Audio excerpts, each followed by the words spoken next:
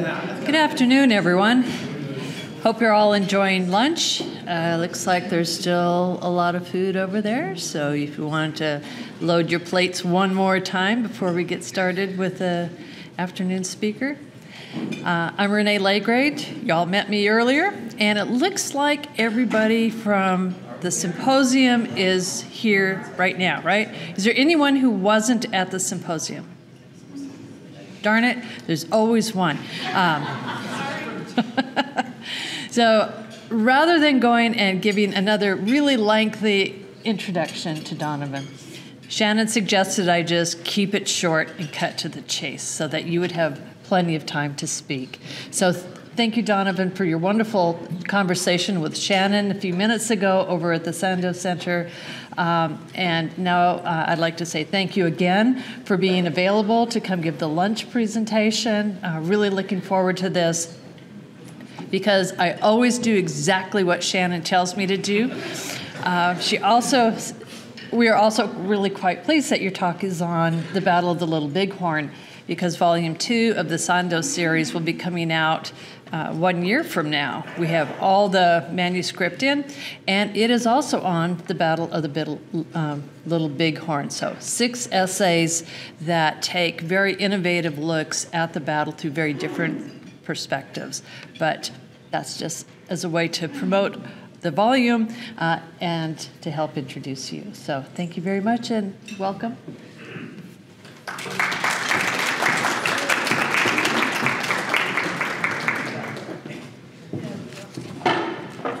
Thank you very much. Good to see you back again. And a couple things I wanted to mention also. I didn't mention the Little Bighorn book of Mary Sandoz, but very interesting book. And I've always been a collector of stuff, so I kind of looked in my files and that, and so what I had, and so I did bring this along. I got a table up here, some of my books, and the artifacts over there are from northern Nebraska and spear points, and I've got those a long time ago when I was a kid at a ranch auction.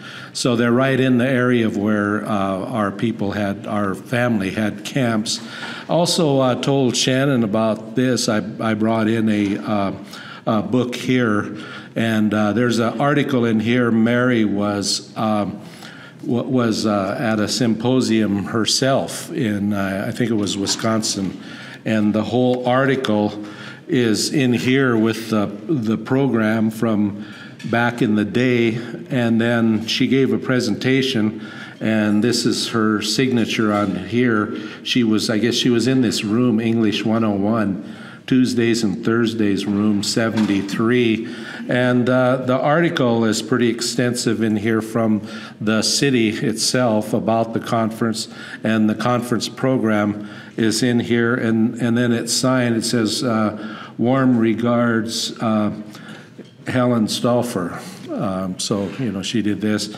And then I have one signed by Miss Sandoz also, and I didn't bring that one. I was kind of in a rush, but I did bring that to the center one time, and I was pretty sure it was her signature because it was in the fountain ink, and kind of that light blue color, and pretty unique, looking signature. But I checked with them, and yeah, they said, yep, that's definitely hers. But I think they see quite a few of those, so they, we're very familiar with that. Also have some other information here. I talked about the rare indigenous eyewitness account of the Battle of Little Bighorn found in Ontario, and that's the letter I was talking about that was written in foreign language and verified that that's the one was returned to Tawa Dushno. So that whole story is in there. And any other things I'll have down at the my table here. This one is not down there yet, but there were a couple famous drawings back in the day, paintings of the battle, and I know you've seen these, and they look pretty stereotypical, like Custer's always the last one down, and with his often with his saber, which most of the sabers were left behind, at Fort Abraham Lincoln.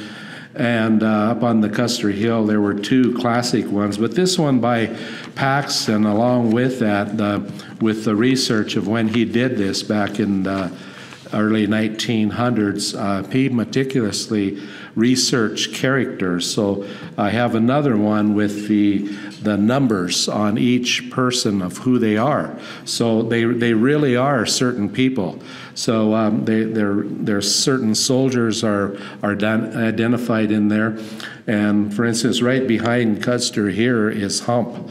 And right over here is Crazy Horse. And so a lot of people, anyway, didn't know. They just thought, well, he's just drawing, different images. But he really did talk to other natives.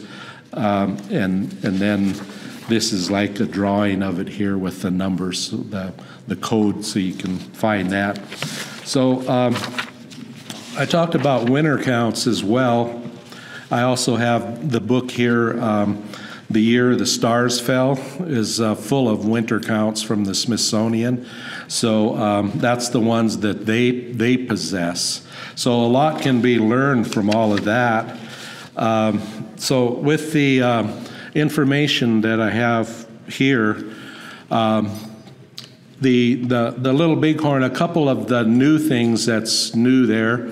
Don't have time to even tell you all the different aspects of the battle. There's so many different things and books written about that, and a lot of people want to know, what kind of bullets were used and how many were fired and stuff like that.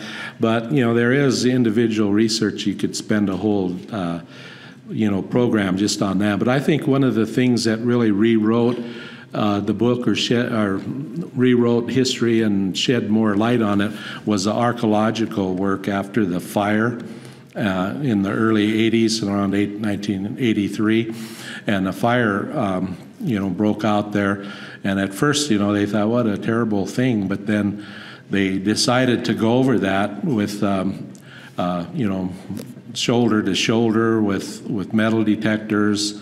And they found a lot of things, there that, established skirmish lines and where people fired from and what kind of weaponry was used from the bullets. They even matched up some of the shell casings with then where the bullet ended up, things like that. So, that's beyond anything that we ever heard about that.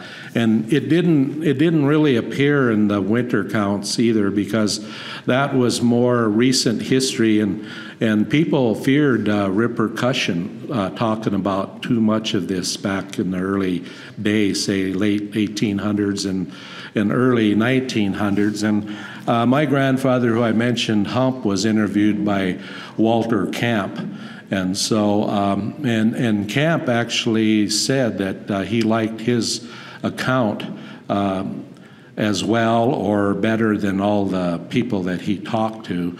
But I can read through that, and they also interviewed other family members who told basically the same thing, but when they were real pressed for specifics, like maybe names, they wouldn't give that out because, like I said, they feared repercussion. And so they would change the subject. So it's kind of interesting in interviews, they change the subject, well, I do know it was a pretty warm day and the sun was kind of high, but and there were a few clouds, but not too many.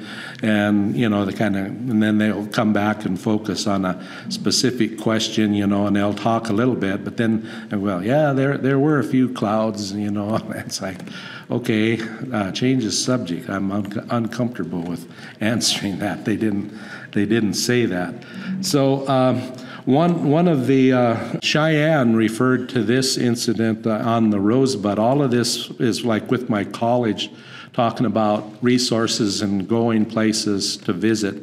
I can go 15 minutes and I'm over to the Fort Phil Kearny site of the Fetterman fight and the Wagon Box fight. And it's about 30, 40 minutes up to the Rosebud, this site here, and it's about 50 minutes into the Battle of the Little Bighorn site, about 50 minutes into the Dull Knife site, and then the 3 forts that were established there along the Bozeman Trail were Fort C.F. Smith, Fort Phil Kearney, and Fort Reno, all along the Bozeman Trail. And so I go out there also. The Fort Reno is over east of KC, Wyoming, about 30 miles, and about 30 miles the other direction to the west is into the Dull Knife battle site. Then up at Fort Phil Kearney, that's right at Story, south of Sheridan, and then C.F. Smith is up kind of southwest of Laegreid, Montana, just into Montana. So you have those 3 forts spread out along there. And this would precede the Little Bighorn from June 17th, 1876. So right in Sheridan itself, I can go down to the park. I mean, we have, not to mention, buffalo jumps all around, right? One right in town there, where they stampeded buffalo off cliffs, you know, and a lot of archaeological work done by Dr. George Frism, was a state archaeologist of Wyoming, just passed a couple years ago, and he wrote extensively and studied on all these sites. Right at the college, we have artifacts right there in the college from those sites. But right in the camp there. The maps show some of the area that I'm talking about right here, and we're right down here. Here's Fort Robinson. So there's the Dull Knife and the Wagon Box, Fetterman, the Rosebud over here, Little Bighorn, and Sheridan's over in this area here. But the famous Camp Cloud Peak was right in Sheridan, and that's where General Crook set up his headquarters there on the Goose River. There's a big goose and little goose runs through town. And what that was really was a big arms buildup in preparation for what would become some of these wars. So that's kind of what's going on. A lot of the arms are coming from down at Fort Phil to Laramie up to Reno, and then wagon trains coming into there. So after the big buildup, then the 3-pronged attack is coming in. So Custer is coming from Fort Abraham Lincoln, and then Crook down here, and then another contingent. We're up here at Fort Ellis in Montana, and eventually they would all come together at the Little Bighorn is where people would be found. And just some other details about that is that Crook had to wait for some of his scouts that were coming from over here, like some of the Shoshone and some of them, to join him, and then he's gonna go in there. So he comes in to up to the Rosebud site, and they'll have a pretty big battle over there most of the day, and they'll retreat. They'll come back to Sheridan to the Camp Cloud Peak, and so that's been a lot of controversy about all that, because he was supposed to meet up with Custer, days later on June 25th. So he has about 1,000 men, and some of those scouts, probably about 1,400 people who are supposed to be at the battle, itself. And so battle happens, and one value of all this too is not only our winter counts that I use, but there's a lot of soldier diaries and stuff, and there's newspaper correspondents who travel, with some of these people, keeping day-to-day records. So we always know a lot of the soldier side, a lot more of that than the native side. I mean, we get the soldiers that, they went there, they went to West Point, they were in this Civil War battle, their father was Civil War vet, all kinds of stuff. And then for the native side, what you get for all of this is Red Cloud's War. Okay, we got them covered. We told the native side of it right there. And once Red Cloud surrenders, that person who will be left out there is Sitting Bull. So then it's Sitting Bull, and warriors. So most of the time they have no idea of the mixture of bands that they're encountering here. And what they're encountering with our group, our family, is Lakota and Cheyenne. I might not have mentioned that I'm one half Cheyenne. And the wives of Hump were from Morning Star, were from the Dull Knife family. So that's the connection there that will come into play here later in this presentation. So anyway, they go back to the Cloud Peak camp, and then, okay, there, what's going on in the diary? We look back. Little Bighorn happens, no crook shows up. What's he doing? The diary says, oh, I'm over here where Bighorn is right south of Sheridan. Over here I'm fishing. The fishing is awesome, it's great, we're having a wonderful time. Whoops, Custer's getting killed right then. So some people wonder, well, what would have happened, with over 1,000 more people, the outcome. And so our people say, well, it would have just taken a little bit longer, a few more minutes, but who knows. So our people, the Cheyenne, always refer to this. My chapter in my unpublished book is called The Battle Where Sister Saved Her Brother. And that's from the Cheyenne. And when this man looked like he was facing certain death, a woman came over rode over the hill right down through the middle of where the main battle is today. This is a buffalo jump up there. She kind of come in to the west, rode in. Finest regalia, so there's this drawing that was created for that. Soldiers are all shooting, and she sweeps down and rescues, it's her brother, and saves him. So that's how the Cheyenne refer to this battle. Like Rosebud, see, that's a modern name for the creek. And then my students are totally confused because of Rosebud Reservation. It's like, what? Now you're talking Montana? But anyway, brothers over here, he just clamped onto the side. His arm is across here, and his carbine is right there, and his face is right there. Just his face is peeking out that side. And then away they went over the hill, and he saved him. And I said they got over to safety, about a high five going on, yes. And they made it. So that's how that story is. There's a story and explanation, for all of that.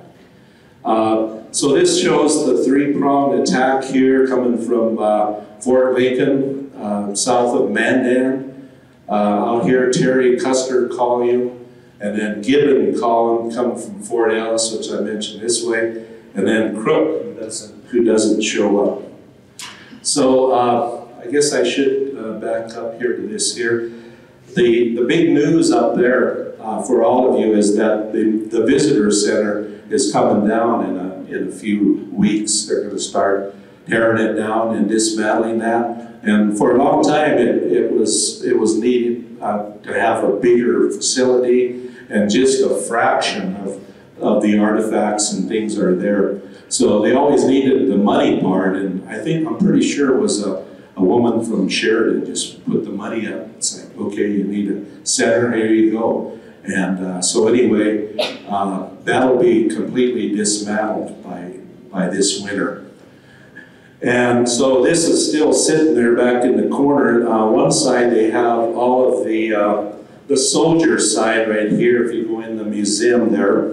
And it's got Custer, and all of the main players on that side. And then this is on our side. This is the native side here, usually Sitting Bull, who predicted the victory. And they had the Sundance, which foretold soldiers falling into camp, and they predicted a big victory. It happened over in the area of the Rosebud prior. So he's often, although he's a medicine man, he was not a veteran of like the battle fighting and that. In fact, his job was to get the women and children to safety as the attack came. And this is Hull, my great-great-grandfather here. I have an original picture of this. He was photographed by L.A. Huffman, the famous photographer from Miles City. Because see, that's where that Tongue River cantonment was, up there by Miles City. where he surrendered. And the actual picture, I showed him up there, this is cropped. So the real picture, which may be in here somewhere, has his 2 Cheyenne wives next to him. And then it has, he's holding a war club that was used, he used that in the battle, and he's seated, and his, the one wife is standing here, the sister, and then my great-great-grandmother, her sister, is seated next to him, and he's got he's sitting down in a chair, and on his knee is a big flat brim hat, big letters, it says hump on there, as if you didn't know who he was. So Crazy Horse, a nice little drawing of him because of no proven picture. So these are some Red Horse, Minikoju drew images of the battle later that were very helpful. And PZ, or Gall, from the Hunkpapa was very prominent there.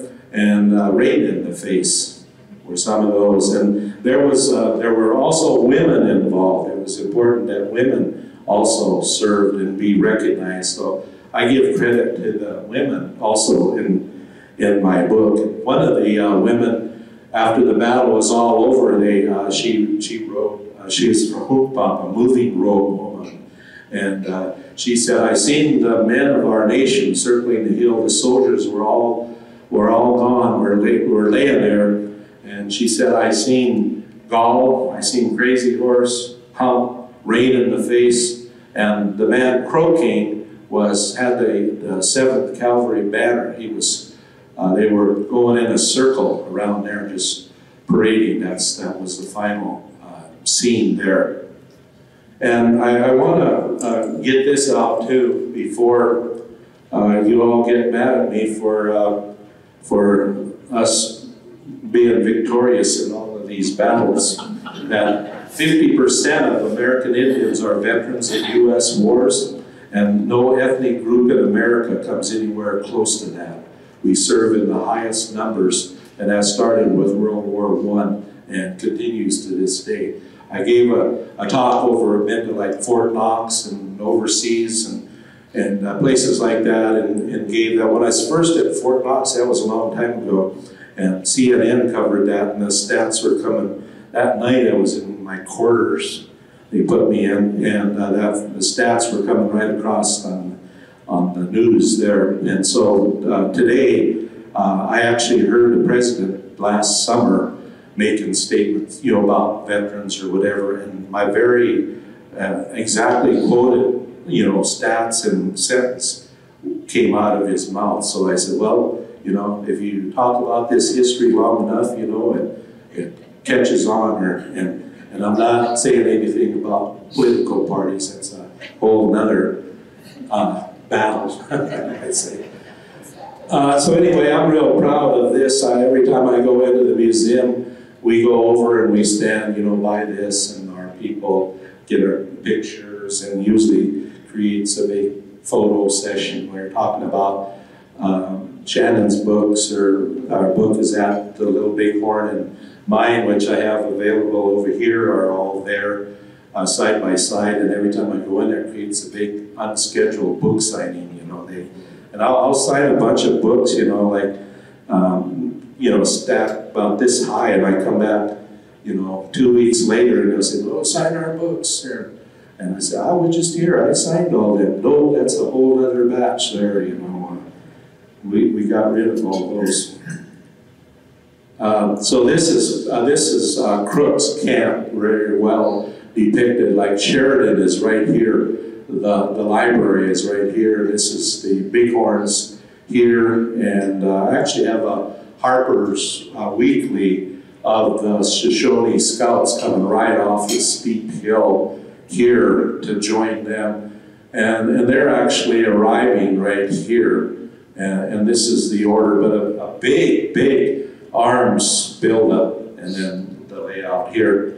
So this will lead next to the Little Bighorn battle itself. They'll find a large camp. The Crow Scouts will locate those over at on one of the hills there, they observed a lot of pony dust of the large herds, of which they're easily, it sounds like a large number, but there could have been up to 10,000 horses that were grazing over in that area, because the headmen had very large herds. So it's over, if you've been going up to 12th, and the battlefield is off to your right side, then there's the town of Gary Owen is right there in the south. But it was right west of Gary Owen is where all those were, that herd was grazing. And so, of course, Custer will split his command again into, he'll send Reno to the south area. And I've wrote some of this part here. This is the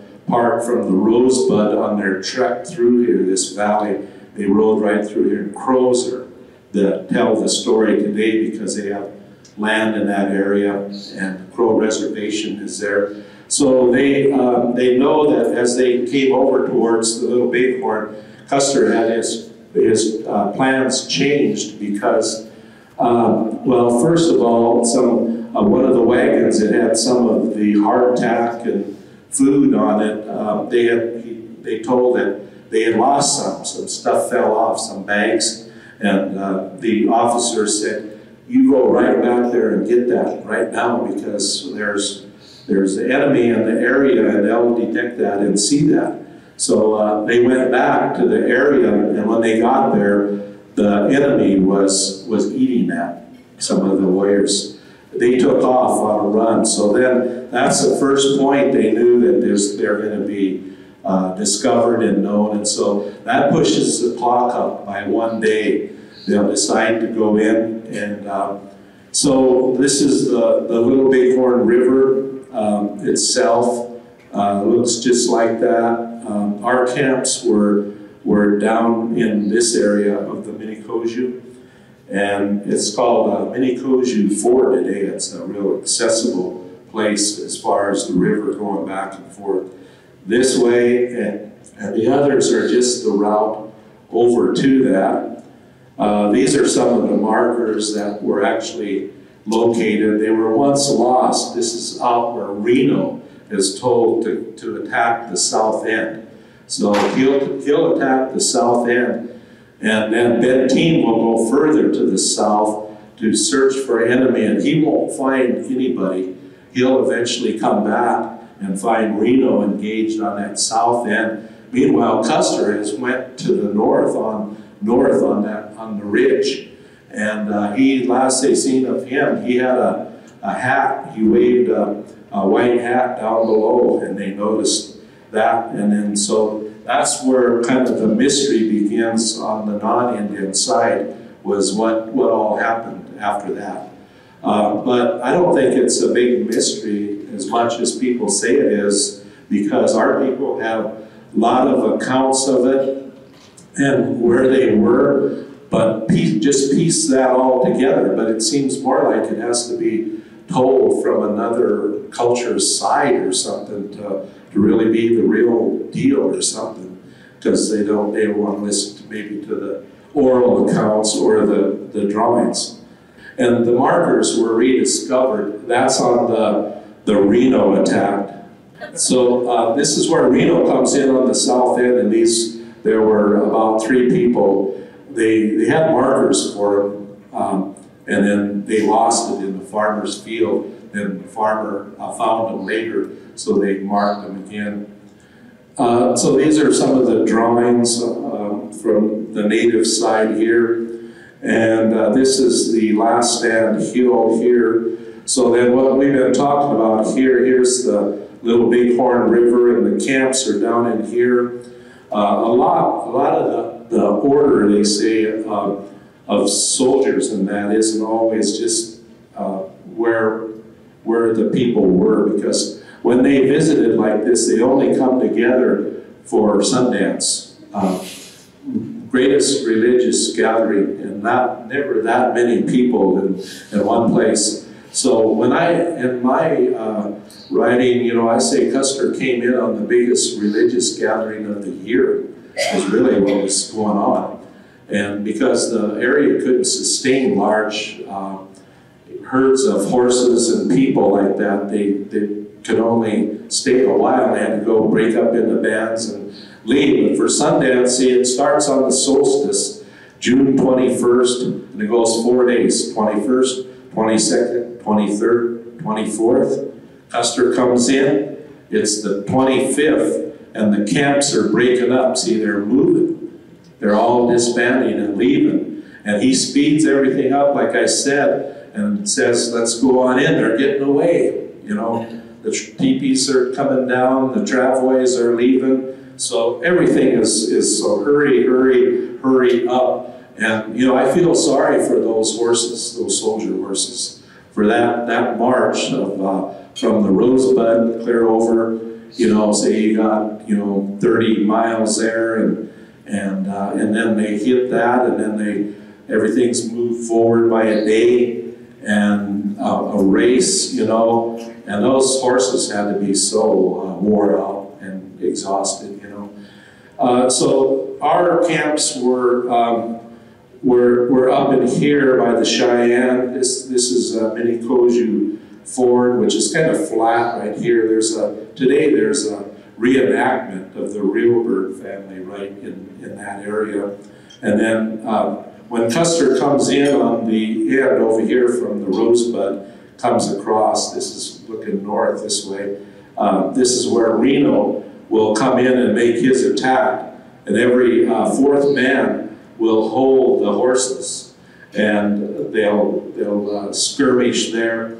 And the way of fighting was much different. It's like Civil War, you know, you line up, line by line, and men by men, and shoot and fire, and then you move forward and hold another line. Well, that didn't fit or work with the natives, because ours was more circular, and they described the great horsemanship, you know, circling and hanging on the side of a horse, just like the one who was rescued there, you know, by a sister, and it's all over the horse. And warriors didn't have saddles, you know, they used sinew and that. Women had saddles, but they were the best horsemen that the soldiers had ever seen. Pretty soon you get going in a circle like that, you know, and everything gets, you know, confusing and out of the order. So eventually they're after all these horses here. That's always the prize, even if it's an enemy tribe, get those horses. So that's what they're doing, is routing those horses. And then the horses will begin to stampede right into the camp itself. The handlers cannot hold those. And there goes the ammunition, because the saddlebags are full of the ammunition. Reno will make a decision to retreat back up to this hill up here. So several are killed leaving retreat. So they come in here. These arrows show that retreat, and some hid in these trees here, and even through the whole battle into the next day, they didn't know that they were in those trees. But most of them came up here, and it was described as about 100 degrees that day, hot, and there's no trees up here, so they're like sitting ducks. This other area, that shows the last stand hill.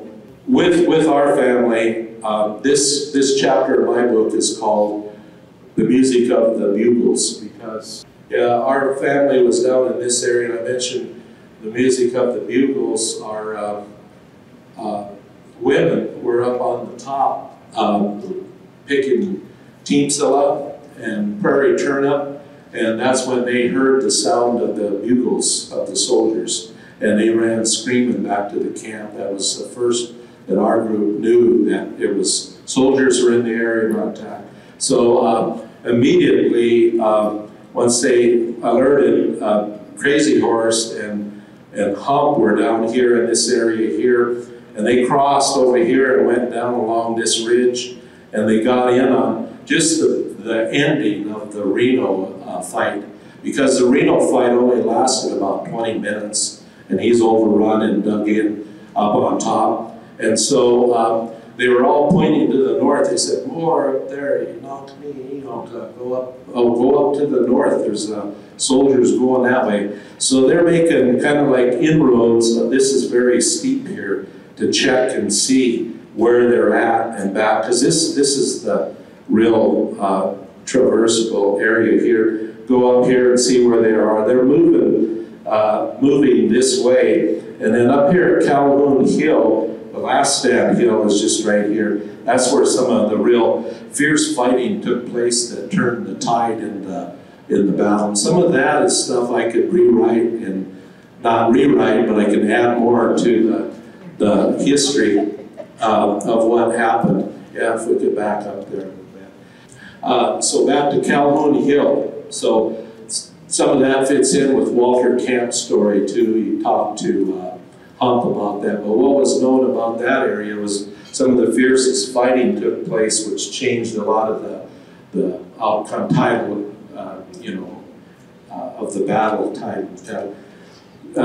So Hump and Crazy Horse and others had split the column up on the top of that hill, and that's described quite a bit. And with the Crazy Horse writings, they rode right through. They talked about how the bullets couldn't touch him, and he turned back around and came back through. And the soldiers are all up there on the top of the ridge at Calhoun Hill, and they're squatted down, aiming. And they, as Hump comes up, they shoot him in the knee, and the bullet travels all the way up his leg and exits out his hip, and the horse jumps into the air and falls over backwards. So he's laying there partially pinned in that. And so with the Crazy Horse people too, it all fits with the Crazy Horse and others made a corridor around Hump there to protect him while they're bringing another horse, and he's getting his, collecting himself and all that. And the other one, Hump's brother there, his name is Little Crow, and he's not the Little Crow from Minnesota history. But anyway, they brought another horse, and the other thing that fits in chronologically right around this time is the man, Lane Whiteman. He was in the picture of the participants there. He's a famous Cheyenne chief, and Hump's brother, Little Crow, accidentally killed him right around that time, and they thought he was a Rickeraw scout. He had a soldier jacket, and his hair was loose. So his marker was put up there. It was in the wrong place for quite a few decades, and then they marked those with cards like rock, our people, and then they go back, and then the ranger superintendent has those removed, and then they come back, here's those rocks again. So they finally told them what those were for, so now they leave them alone. But anyway, they know the exact site. So that happens within minutes of with the history. And then from there, over, like looking here would be like on Calhoun Hill, and then over to Last Stand Hill is just kind of pell-mell. People are running at that time. Many have lost their horses or some were wounded on Calhoun Hill. And that's where today you find a lot of the markers, soldier markers, which aren't all in the exact place, but a lot of large proliferation of markers all the way to that hill. And the way our people described it in family was they likened it to the buffalo hunt, where you would break off the herd, into smaller groups, and that's what they were doing, how they described with the soldiers. They would separate them and split them off like that. Number one thing is to go for the horses itself. So later then, the work would continue over at Last Stand Hill, and again, the fire that happened rewrote a lot of the story. I know some of the elders used to say, some of the Cheyenne used to say they fought down by the current visitor center that they're taking down. That's why they're going to move that down by the highway, because it's on, the artifact stuff there. But historians wouldn't believe them. They said, no, I don't believe that. It all ended at Last Stand Hill. Well, after the fire, they found out, yeah, those people knew what they were talking about.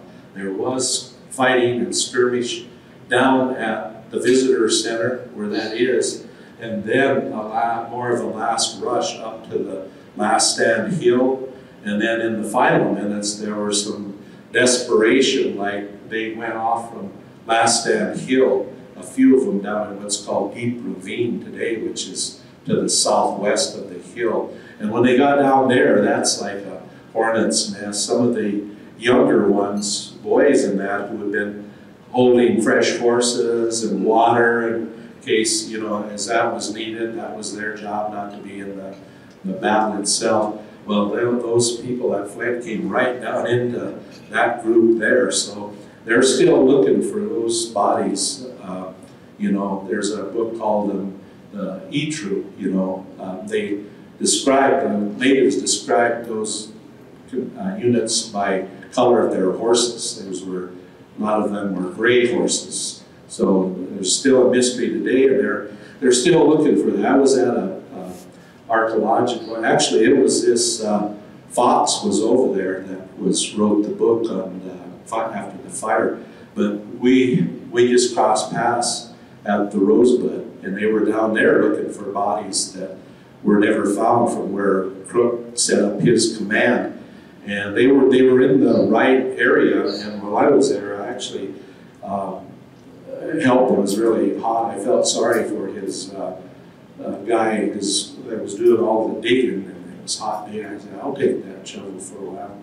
Here we found three pieces of the same pistol right there, an old pistol. So it had serial number on it too, so they were taking that up to Billings to see, you know, more about that type of stuff. But that's what it is about. It's like pieces and pieces and picking up. So let's go forward here. We can, Shannon. I want to talk about back up to the people. Okay, here's Sitting Bull here, and this is Little Wolf and Dull Knife there, and there's the original picture I was telling you of Hump with his hat and club, and my great-great-grandmother is to his left. And then our man, and he wasn't at the particular battle, but that's Touch the Cloud, who was known for his height. And he took care of Crazy Horse down here when he was stabbed on the parade ground over here. And when he surrendered, his agency was the Spotted Tail Agency, although he's Mini-Koju. So he's a first cousin. We have 7-footers in our family still today from that line. And so with these surrenders then, this will, after the battle happens, there will be 5 surrenders from our family, which I'll talk more about in a little bit. Okay, this is, that's Moving Road Woman who was mentioned, and these are Rick scouts here, and Comanche, the well-known horse that survived the battle that came back. They always got that confused. I always tried to say that was Custer's, but it wasn't his.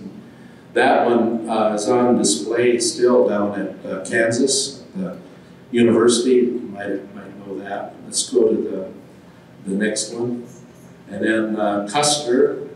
I spoke over at the Custer Week in Monroe, Michigan. So they have an annual Custer Week. You know, all the Custer fans and big blowout. So I was going to be a keynote speaker one year. So I was kind of wondering what would happen to me, you know, there. Really nice people, you know. And I even came back with a bow that the Custers are still there. I spoke in an old theater right on Main Street. And right across the street was a boot shop that was still going. It was owned by some of the Custer relatives. The last day I was there, some of the Custer family came in on the farm and gave me a bow from out here. They don't know whose it is, but when the widows went back from Fort Abraham Lincoln, they took stuff with them, and they said this bow belongs out there with you guys. And so really nice people. And gory, this is kind of like gory details. Godfrey, he was one of the commanders. stuff like Wooden Lake, the Cheyenne. He had great accounts, you know, of names. I like those names they mentioned because, like I said, you know, this is like a Sitting Bull and Warriors show here, and it wasn't just that. But Wooden Lake said he got an unusual scalp that day, and it was actually his Godfrey's sideburns was what he got, and were hanging on his belt. Next one, that's the famous message to Benteen. Bring packs, be quick, bring packs. He said that twice. It had all the ammo. That was the last message. One of the guidance here, one of those was, there were several that they had. So it's more stuff like this. Let's go to the next one. That will maybe be in the news center. Same way here. Let's go to the next one. This is the Crow side here, and then all that is leading participants. That's what the Little Bighorn monument presents today, is basically the people I just showed you on the soldier side and the native side. Next one. These are just some more pictures here. Speaking, I think that was actually 150th anniversary, the battle I was talking up there. Old postcards there. Next one, please. Okay, that's the cemetery down below, and the building that's coming down is next to that. Next. Okay, that just shows the location. Like I said, the Crows tell a lot of the story of the history. Our people, families didn't see this area in later years. They were now at the Pine Ridge Reservation, Rosebud, Standing Rock, Cheyenne River, and Lower Rule. So we have Ogallala, this nation, Ogallala, Sichangu, Papa, Standing Rock, Minikoju, Sihasapa, Uhueanupa, all that is part of our nation. These are pictures from back in the day.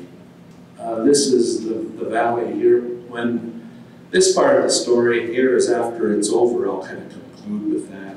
But the family went south, where Gary Owen is, again, the big horse herd. They went down adjacent to I-90. They're on the west side. There's an old Indian trail that goes down. They went to Lodge Grass, Montana. So this open field is right by the interstate, and Lodge Grass would be to the right.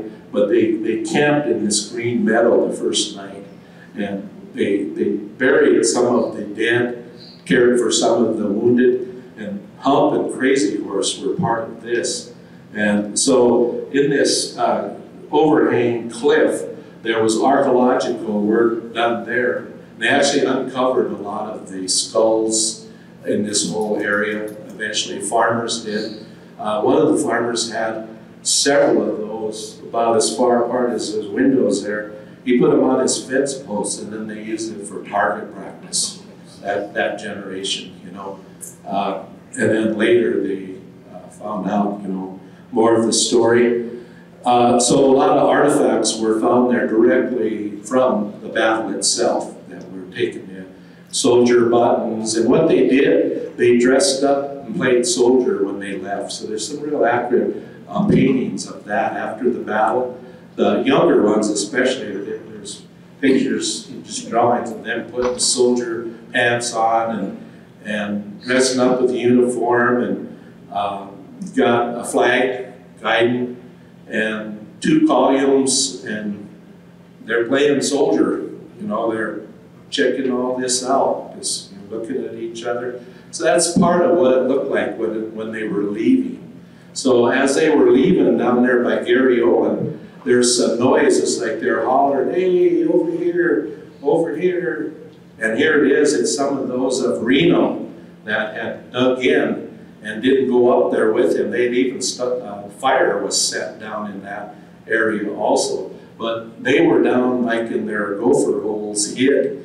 and they thought these were soldiers coming in to help them, and they didn't know it was, you know, warriors. So our warriors had already decided to leave, but they went in there and laid in a few volleys, and they went back to their squirrel holes pretty quick, gopher holes, and so that was part of the story. They continued on, spent the first night here. Oh, it's under 20 miles, and on their way, they're following the Bighorn River, goes on down, and then it comes into the Tongue River, and that's the main camp of Hump and Crazy Horse during these decades. That's from about Miles City down to Dayton, the Tongue River.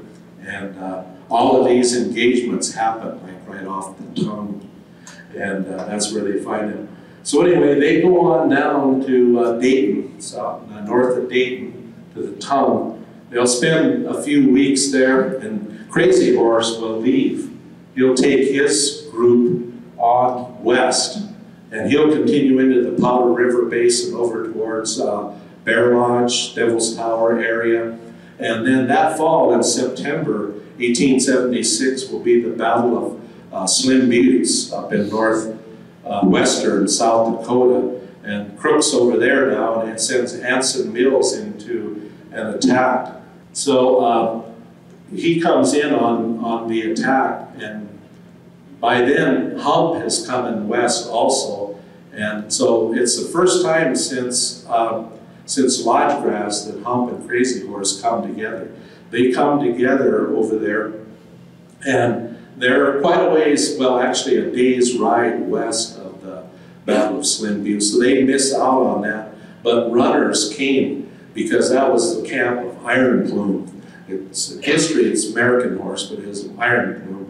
And so they sent word, you know, hey, we need help, you know. But by the time they got there, it's like the books say, the Crooks and Mills were far down. The column was about 4 miles, and some of these new warriors came in and just kind of attacked the south end and gave it up. It's real muddy and foggy, and there's pictures of that.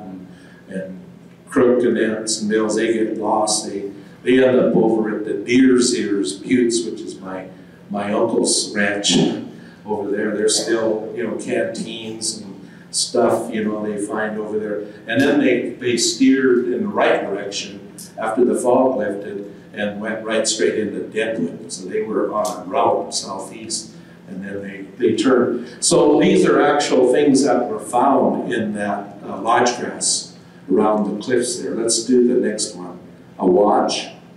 And I'm not sure if I have any more artifacts of that. So let's go forward and see if there's any more. No?